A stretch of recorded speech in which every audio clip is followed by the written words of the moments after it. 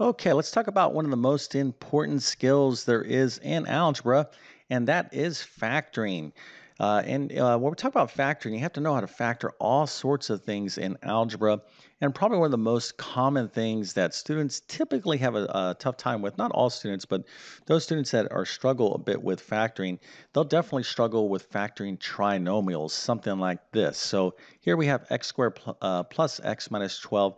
This is a very easy problem to do, and I actually have the answer right here. Okay, x minus 3 times x plus 4. These are the factors of this quadratic trinomial. I'm going to talk about two ways. One way is the kind of the most common way to learn how to factor trinomials, these type of trinomials. And then I'm going to give you a little hack, a little kind of separate kind of way that is like a foolproof way of doing these problems every single time. So this is definitely going to help out those of you out there that are struggling with factoring. Now ask yourself, did you know, okay, if I gave you this problem, x squared plus x minus 12, and I asked you to factor it, could you come up with this answer? Of course, this is the answer. So if you want to think about that for a second, go ahead and put your answer into the comment section and say, yes, I know how to do this, or no, I'm not quite sure, or I'm maybe struggling a bit. Again, if you're having a tough time with factoring, it's quite normal, especially for those of you that are just first learning algebra. But it is absolutely necessary that you master factoring. And of course, I'm going to give you a nice, lovely hack here in just 1 second. But first, let me quickly introduce myself. My name is John. I'm the founder of TC Math Academy. I'm also a middle and high school math teacher. I've been teaching math for decades. And if you're struggling in math, please do me a favor. Do not quit. Do not give up. Okay. It's normal to, struggle in mathematics when you're learning anything new and complex. Here's the deal. Okay. Don't have self doubt. Don't think that you can't do this because you absolutely can. But what you need is great math instruction, clear, understandable, and comprehensive. You need something more than a quick little tutorial.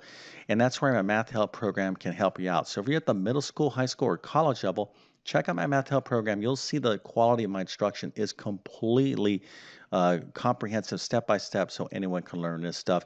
Also, if you're preparing for any sort of test, with a math section, things like the SAT, ACT, GED, ASVAB, teacher certification exam. I have a ton of test prep courses that you might want to check out. If you homeschool, check out my middle and high school math program for homeschoolers. They've gotten top-notch awards and reviews through the years. By the way, you should have great math notes. If you do not, you're doing yourself a real disservice. You can use my notes. I'm going to leave links to them in the description of this video. And if this video helps you out, consider helping me out by liking and subscribing. Okay, so let's get into this best factoring hack. And again, I wanted you to, before we get going here, I think it's worthwhile for you to stop and ask yourself, what do you currently know about factoring? Did you know or could you figure out that this, okay, if you were asked to factor this, that you could get this answer? Again, this is a very easy, basic level trinomial problem, but let's get into it right now. Okay, so this little hack that I'm talking about, we're going to kind of keep this discussion for in this particular video to what I call case one trinomials. Okay, a case one trinomial, we're talking about quadratic trinomials, things with an x squared and x. It could be y, by the way, it could be y squared plus y minus 12. These are equivalent, it's just a different variable. But we're talking about quadratic trinomials. Okay, so it's highest power 2, and then we have our next lowest power, y to the first, and then like a number. So something like this. This is what we call a quadratic trinomial, very typical polynomials that you deal with in algebra. But what I'm talking about here is a case one where the highest power, in this case it's x, right? X squared is 1, okay? 1x squared plus x minus 12. Now this is in contrast to something like this, 3x squared minus 5x plus, let's say, 9. Now, this may or may not be factorable. Okay, if we were asked to factor this, you're like, well, I'm not quite sure this is even factorable because sometimes trinomials are what we call prime. You can't factor them. Okay, so you have to kind of go through a procedure to see if you can factor.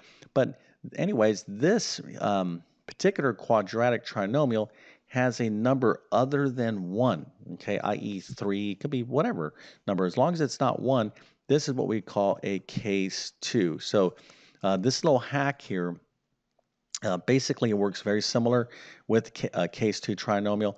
I've done other videos on it on this as well, but we're going to keep this discussion, just to be super clear here, with case 1. So these type of problems here, you're going to want to check out my other videos on factoring, or maybe just check out my full Algebra 1 course, or yeah, that's probably what I would recommend. Pre-algebra, you start factoring. Algebra 1, you really get into it heavy duty. So my Algebra 1, Algebra 2 courses, I teach this thoroughly. All right, so anyways, that is a case 2. You need to know how to do those, but this particular video, this hack, we're going to focus in only on case 1. All right, so let's go ahead and continue on here. Now, here, again, here's our problem, x squared plus x minus 12, and here are the answers. Okay, this quadratic trinomial, all right, or polynomial can be factored into these two binomials. If you took these two binomials here, x minus 3 times x plus 4, and you use the FOIL method, all right, first outer inner last, you want this times this, this times this, this times this, this times this, you would end back up with this, all right? So you need to understand that. So this is the whole idea behind factoring. All right, so let's take a look at what is a very common way to learn factoring. This is probably the way that you were taught how to factor, okay? And it's a good procedure, but it's kind of classified as the guess and check method, okay? And this is where students get confused, because you kind of have to guess and then you have to check, and you kind of have to go through variation till you get the right combination, right? And this typically can confuse students. So this is how the guess and check method works. So here we have x squared plus x minus 12 in a case 1 trinomial, where we have just an x squared or y squared.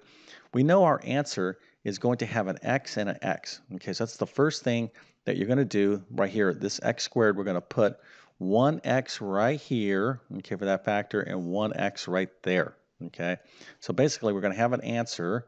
It's going to be two binomials if this thing is factorable, and an x is going to be there and an x is going to be there, okay? What we don't know is this other stuff, right? What's going to be over here? That's what we're trying to, answer. Now, in this problem, we know the answer already is minus 3 and plus 4, okay? So just kind of make believe you don't know the answer. And now let's go ahead and talk about this guess and check method, which is a good method, okay? So here's the way it works. You take a look at this last number, negative 12, okay? This is a negative 12, not just 12, you got to count the sign, negative 12, and you got to think about factors of negative 12. So that could be 1 and 12, negative 1 times 12. It could be a positive 1 times a negative 12.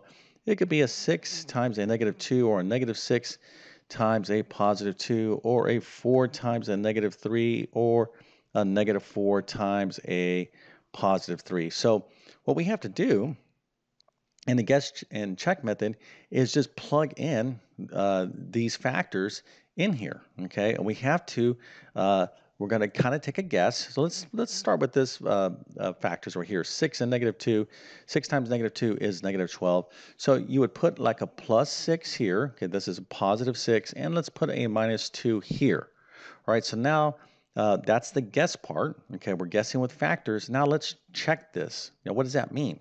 Well, you could see here, yeah, I have I call this like a double smiley face. Okay, so here's a smiley face, kind of like a double smiley face like this. That's the way I kind of like to teach this. So you're going to look at these terms. You're going to do some multiplication. This 6 and this x, we have 6x right there. And then we have an x times this negative 2. That's a negative 2x. Now, if I add these, okay, what do I get? I'm going to get a positive 6x plus a negative 2x. You're going to get a positive 4x. Okay, so what does that mean? All right, well, what you're trying to get is this. You're trying to get the middle term, okay, which is a 1x. We're trying to get a 1x. So when we add these two double smiley faces up, we're trying to have the factor such that we get a 1x. So you're like, okay, well, is positive 6x minus 2x a 1x? No, it's not. So guess what? This is, not the answer, obviously, right? So let's go ahead and try some other factors, okay? So let's go back and let's take another guess here. Let's take 1 and negative 12. So this would be a positive 1. Let me use another color here. So positive 1 and a negative 12. And let's go ahead and do our little check now. So 1 times x is a 1x, and x times this negative 12 is negative 12x. You can see when we add these together, this would be a negative 11x. It's far from a positive 1x. Well, this didn't work, okay? So we continue on and on and on, and hopefully, okay, you'll come to understand and be like, all right, how about this one here, 4 and negative 3? All right, so let's try that one. I'll plug that in here. We'll plug in a positive 4 and a minus 3 there. So, by the way, you can have a minus 3 here and positive 4. It's still the same answer. So it doesn't make, order of the binomials doesn't make a difference. So 4x, positive 4 times x is 4x. X times this negative 3 is negative 3x. Ooh, it looks like we're getting someplace here. So 4x plus a negative 3x is a positive 1x. Yay, that worked. That is our middle term. So this is our answer right here, right? Plus 4 and negative 3, which of course is right here, okay? But how do we get there? Well, we have to guess and check through these factors of this number, all right? So again, a lot of students, what they'll end up doing is they'll get frustrated and negative 12 only has a few factors to it. 1, 2, 3, 4, 5, 6 variations of factors if I counted that up right. But there's other numbers, other case 2, especially trinomials, that have much more factors you have to kind of guess back and forth. So sometimes students forget to check a pair of factors. When you get good at this method, you can kind of sense which factors are going to add up. You're like, okay, I'm looking for factors where I can get a 1. So a lot of you are like, oh yeah, just use the 4 and the 3 because that's how, you can get a 1. And yes, you should be thinking in those terms. But a lot of students forget that, and then they'll just get frustrated with this method. So now let me go ahead and show you this hack. If this is your situation, if you're struggling with the guess and check method, okay, which is, don't feel bad if you are. If you're successful with it, then stick with it, okay? But you should still know this little trick, this little hack. So let's go ahead and get into it right now. Again, here is our trinomial x squared plus x minus 12. We know that this is the answer. So how does this hack work? Well, the first thing is make sure your quadratic trinomial is in standard form. In other words, highest to lowest power, x squared plus x minus 12. We are talking again about case 1, right? So 1x squared, 1y squared situation. Okay, so here's what you're going to do. You're going to take that 1, you're going to multiply by this negative 12, okay? So that, of course, is negative 12. Now, I want you to do this 1 times this, although this is just the answer right here, because this is going to help us out when you learn this hack for case 2. Okay, so there's a variation of this hack for case 2 trinomials. So I just want you to get that we have to actually multiply that leading coefficient times this number. Okay, so just go ahead and do that.